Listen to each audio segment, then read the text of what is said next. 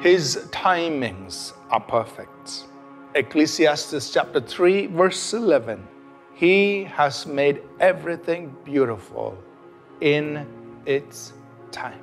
Now that's a scripture we quote very often, we hear very often, but it bears so much of truth for us.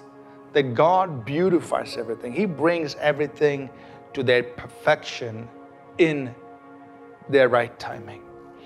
And so when we go through our time of endurance, or when we persist through time, when we persevere through time, there is something we must keep in mind and remind ourselves, God is going to make this whole thing beautiful in its time. That means He's going to bring this thing that I'm pursuing, that I'm going after, whether it's a goal that you want to see fulfilled, a dream that you want to see accomplished, an assignment that you want to fulfill, a certain level of grace and character, whatever you want to see develop, that you're going after it. Yes, it's taking time. You're going through the process, but you remind yourself that one day it's going to be beautiful.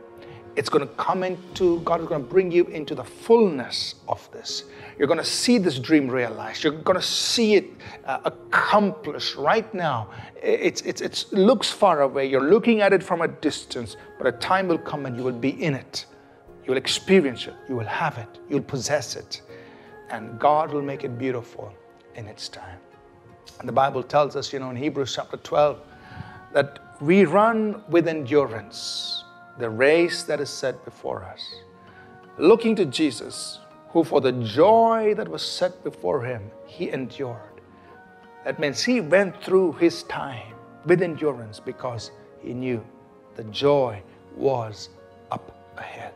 In the same manner, you and I, we run with endurance the race that is set before us because we know there's the joy set before us. We will have that. We will experience it.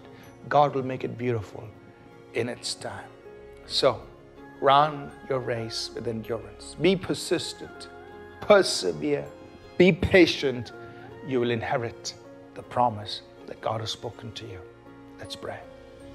Lord, we ask for the grace that empowers us to persevere, to be persistent, and not give up, not quit, until we inherit the promise by faith.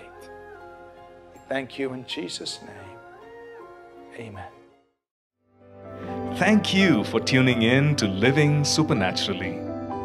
For more resources to strengthen your spiritual walk, please visit apcwo.org.